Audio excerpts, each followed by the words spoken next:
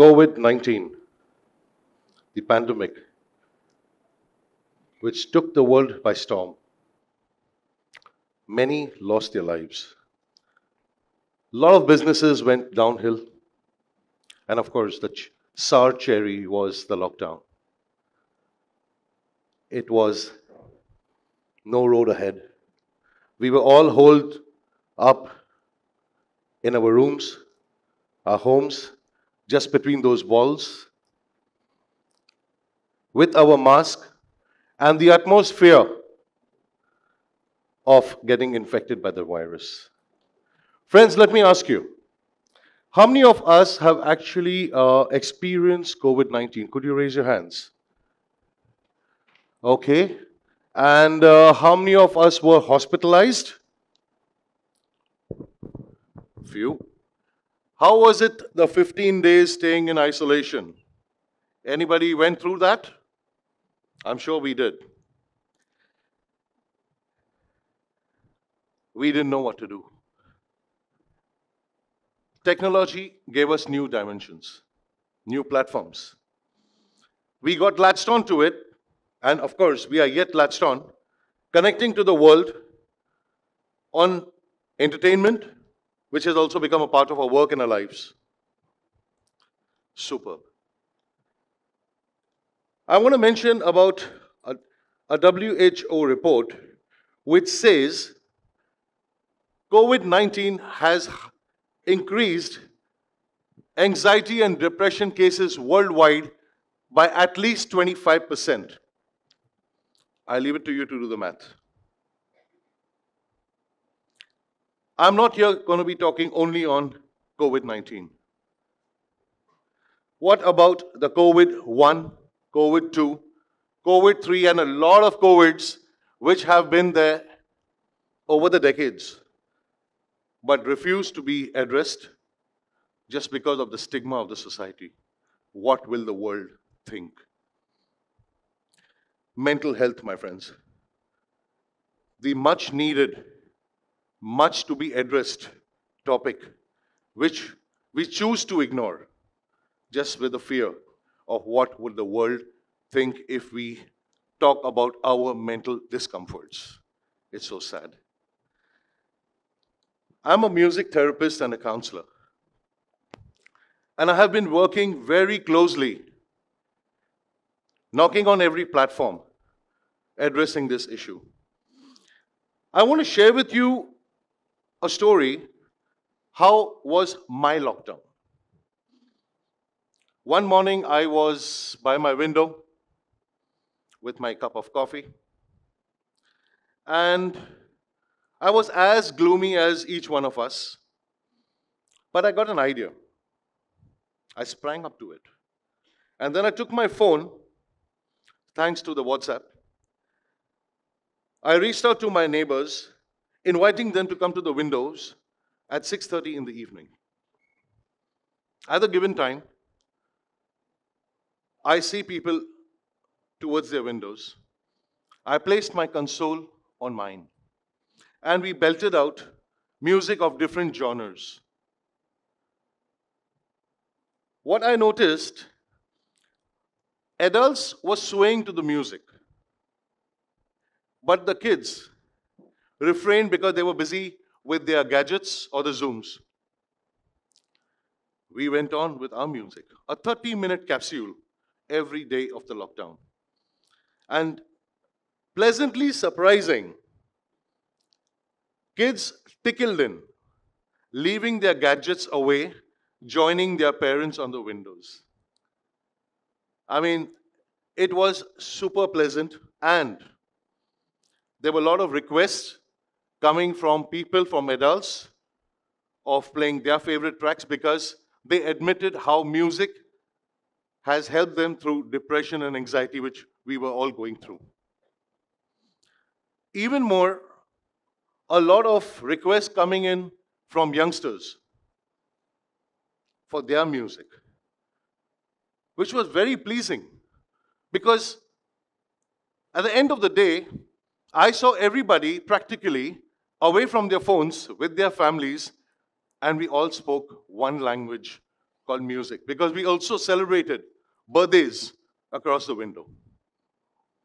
And as you could see this, parents and kids together swaying to various kind of music. We witnessed oneness. Friends, technology is very important. We need to go with time. It's the way ahead. But at times, we need to disconnect to connect. Disconnect from those gadgets for a while. Connect with yourself and your loved ones. Music therapy helps you do that. Because music relaxes you while music therapy listens to you. And I'm sure that all of us need to be heard. Music plays a very vital role on our reflexes and our brain. It activates that motivational molecule called dopamine and various chemicals that brightens our day. It has been proved scientifically also how music has helped people even during cancer to cope with their pain, anxiety. Researchers all across have been proven finding these real case studies over how a person going through cancer treatment and chemo only by listening to music or with a music therapist, his blood levels, blood pressure levels are a bit under control. His moods are better. He can deal with the pain. Excitement is less. That anxiety. It has been a proven fact with people going through Alzheimer's, dementia. I've worked with quite a few. But let me also share with you a case study. My friend's sister, who lives away from Mumbai, she was hospitalized and got into the ICU. She slipped into coma. And that's when this friend of mine was really devastated, cried a lot, asking for help, but I couldn't do anything because that's not my domain. I'm a music therapist. So medication was doing their job. Taking proper approvals from the fraternity over there, all I gave her was a capsule of music. Taking proper audio dimensions to the patient in the ICU. It was played with the permission. Medicines were doing their job. Music therapy complements it and works on those reflexes. And that lady, her sister, was up on day number 5. This is a 4-year-old case. And today, that lady is running a 10-kilometer marathon. This is the power of music. When you talk about music, I just want to mention one thing. As we speak, remove the words or the vocals, you get sound. Sound is music. So why can't we acknowledge the fact of it being so embedded in us that we could try using it as a therapy? Have you ever wondered, why do these mental issues arise amongst everybody?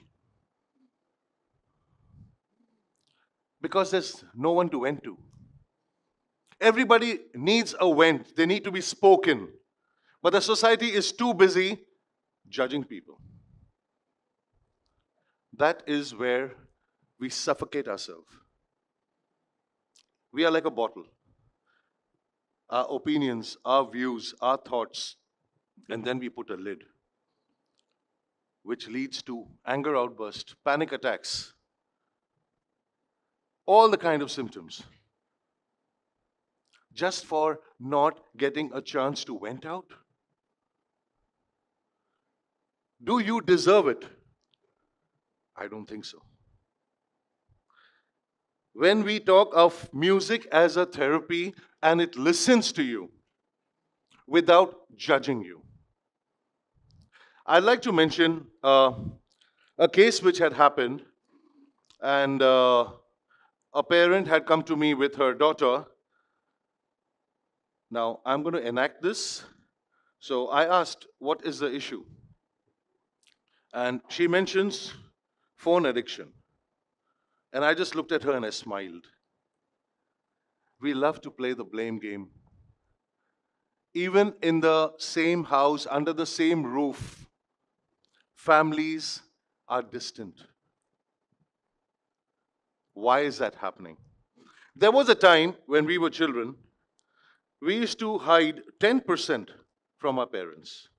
Yeah, that's okay. But the same 10% has become 70 to 80% today. Why? Because lack of conversation within the same family. Isn't it sad? There was a joke once upon a time. When you want to have a family dinner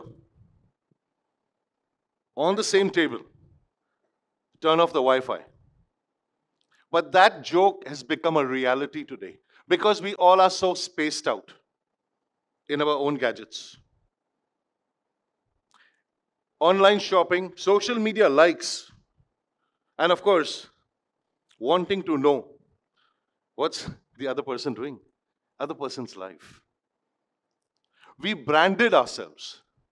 We've branded ourselves by the phones we use, the cars, even the clothes that we wear. And that has created even more competition, jealousy, hypocrisy, which has also paved the way to within a lot of homes, anxiety, depression. There are students, there are parents who also need to go to a counselor. But the only thing is, we shy away because it's a stigma. You need to wake up. We need to wake up. As I said before, music relaxes you, music therapy listens to you. Why is this happening? Because there is some unrest of expectation, some unrest of competition. Why are we getting there? All this really puts your confidence low, dampens your productivity. We need to wake up to that. Music is the only thing that can lose you and find you at the same time, my friends. Let's get the missing link within the same family. I repeat, disconnect from those gadgets and connect with your loved ones. I leave you with one parting note. Life is beautiful. It's only we who complicate it. Thank you.